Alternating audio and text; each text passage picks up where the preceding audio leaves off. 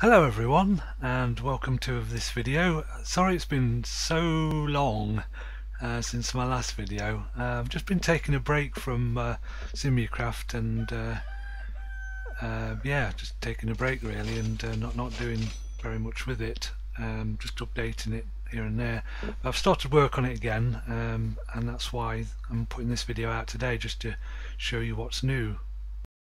So I'm probably not going to be making many videos because I just find them quite time consuming really, because it's just to make a half-hour let's play. It's maybe an hour or so recording the footage, because I do cut a bit out, you know, if I'm down a mine mining stuff for like 15 minutes non-stop, it's a bit boring. So yeah, it takes over an hour to record the footage and then a couple of hours to edit it and encode it and stuff, and before you know it the day's gone. And so I want to spend more time working on mods, because I've been playing around with a couple of other ideas I've had for different mods, not massive ones. Sim-U-Kraft is still like the big mod that I'm still developing and adding stuff to.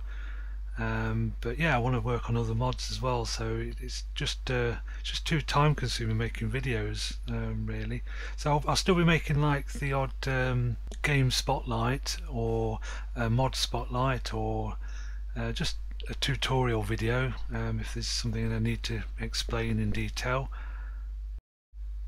So anyway, the purpose of this video is there's a new Sim-U-Kraft out, 0.11.0 for Minecraft 1.6.2, with the shiny new launcher and everything. The install process hasn't changed for Sim-U-Kraft. You just still put the stuff in the mods folder, but the Forge stuff has changed. It's very easy now. You just download the installer, run it, click OK, and that's it, you're done. There's no need to modify the Minecraft jar at all. There's not all that messy stuff that you had to do before. You don't need to do it now. You can if you want, if that's the way you want to do it, but just download the installer and just click OK, and it installs the client thing profile in the Minecraft launcher. So anyway, today's video is all about what's new in Sim-U-Kraft. There's not a lot really. I've been doing a lot of groundwork for that you won't actually see. It's not visible yet. So it's just a few little changes here and there, so I'll just go over them, ones that I remember anyway. So the first thing is just a cosmetic change really, but there'll be more to it later. We'll just demonstrate with Sister Pearson here. Awesome skin this is.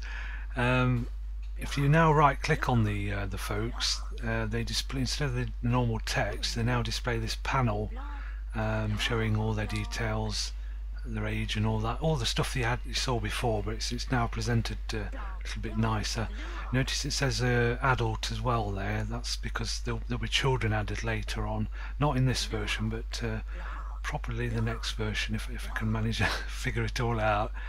So yeah, all the same information is displayed here as before, only I think it's a little bit neater doing it this way, and it looks a lot cleaner and easier to read. There's also this extra button here for relationships. This is the new sort of stuff I've been adding as well. If I click on that, it shows you their relationship with everyone else. So instead of just simply just being there or living together, they now got like friends, best friends, acquaintances, or they can hate each other, or they can like get married or just move in with each other. So it's a gradual process now, so you can see the process happening. You can't actually meddle with it, you know, like in The Sims where you can just like start meddling with their relationship and doing nasty things or nice things. You can't do any of that just yet, but I do want to add that. So at the moment it's just random. They just randomly, when they go around to each other's houses or meet each other, their relationship status will go up and down randomly, so you can just see how they're getting on here. Another small cosmetic change is the rainbow light box. I've just changed the texture on that because it's I think it looks better like this. It's the old one was just a quick one that I just threw together. It looks like it was drawn by a 2-year-old really, so I got rid of that and replaced it with this. Sorry if that offends any 2-year-olds out there watching. But yeah, this new one, it looks rather nice, especially if you put it together, like blocks together like that. The texture kind of rolls across, so you can sort of make a dance floor even just by placing them down like that. Looks rather nice. You make that just like the normal light boxes, only you have to throw in 7 different dies, so it's a kind of shapeless recipe. Another little fix is there's been a few graphical glitches with the captions on these markers. I couldn't figure out what it was. I think it was a Minecraft bug, because it appears to have stopped doing it now. I know they've done a lot of work with textures and stuff in this version of Minecraft, so they've probably just fixed it.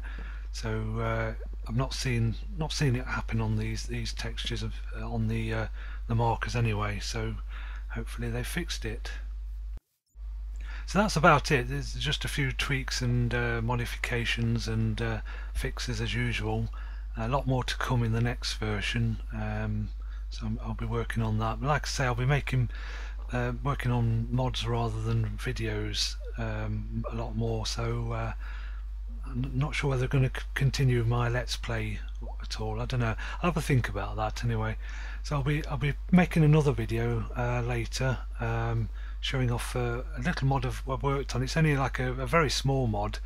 It only took me like 2 days to make. It's just something that I wanted to add. I'll keep it a secret for now. It involves this red box, but that's all I'm telling you. So thanks for watching, and hope to see you again soon. Thanks for watching. Bye.